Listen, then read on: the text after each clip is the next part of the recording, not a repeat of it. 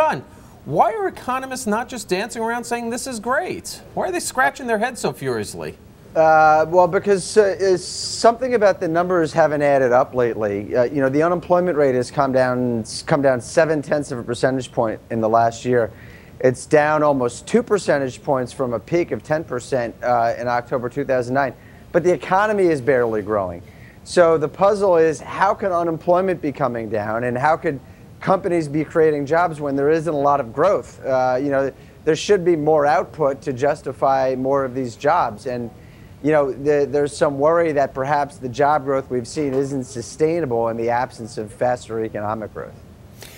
John, it sounds like what you're saying here is that the economists are puzzled because the models, it's not, the economy isn't doing what the models say it should be doing. Right, Aren't well, these the same models that we saw that completely missed the run up to the financial crisis? I mean, how many times do we have to see that the economy doesn't always dance to the models? The economy doesn't always work according to models. Certainly. I mean, the models that failed us going into the financial crisis are totally different than the models that aren't working right now. But, you know, put the models aside. So all the models aren't working. Put the models aside. Let's just use some logic here.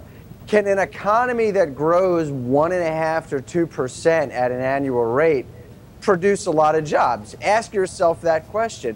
I think the answer you would come up with was, well, no, it probably shouldn't be able to do that because workers become more productive. So, you know, there are a lot of directions that could lead you in. One is that if the economy doesn't pick up steam, this job growth that we've been seeing isn't going to sustain itself.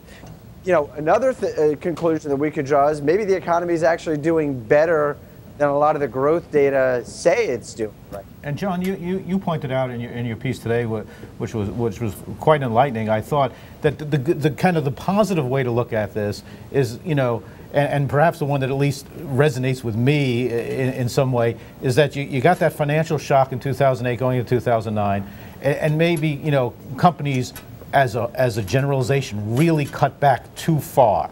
Right. And found themselves, frankly, you know, needing more people just to keep operations going at the level of revenue they were bringing in, so that therefore, you know, this is a human endeavor after all, right? People make decisions, emotion plays some role in it. So is that perhaps why employment has snapped back a little faster than the GDP numbers would indicate? So I mean, I would say the leading theory right now is that companies cut too much in 2008, 2009. They were scared to death. There was no short-term funding available.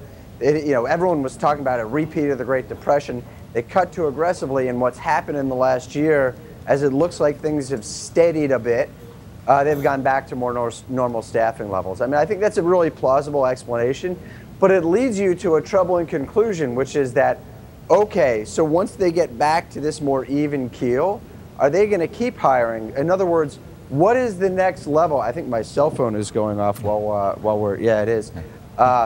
What is the next stage for job growth in all of this? You know, so companies have gotten back, they've responded to this overreaction, but where is the momentum going to come from? You were talking a moment ago about, you know, what's the next step for the stock market? We can ask the same question about the job market. What's the next step? Are company managers going to look at the landscape this year and say, you know what, we're back to where we want to be, but we don't need to hire any more people? That, I think, is one of the really big questions. I could tell you it's one of the questions they're asking at the Federal Reserve right now. You know, there's some doubt about whether the good jobs numbers we've seen are really, whether the trend that we've seen is going to sustain itself. I mean, to that point, just very quickly, David, you know, I think, John, that's why I think it surprised some people, you know, with some of the things you've written recently about the Fed obviously just considering, not making any decisions, but even considering seriously, you know, some other stimulus measure later this year. They're not taking that off the table. Yeah, the people, you know, say, gee, you know, we had 3 months, 200,000 plus, you know, are we looking at different data? But maybe that's the point you're making, that the people who really look at this stuff in a very sophisticated way are worried about the sustainability of those 200,000 plus growth levels of jobs. You know, I think part of the story here is, let's check back 3 to 6 months from now. Let's see if the economy picks up any steam. Let's see if the jobs numbers keep coming in with pretty positive readings. If that's the case, the Fed might decide it doesn't need to do anymore. But if their worries come to bear out, if job growth stalls out and economic growth stalls out, we're going to be having another conversation about QE in a few months.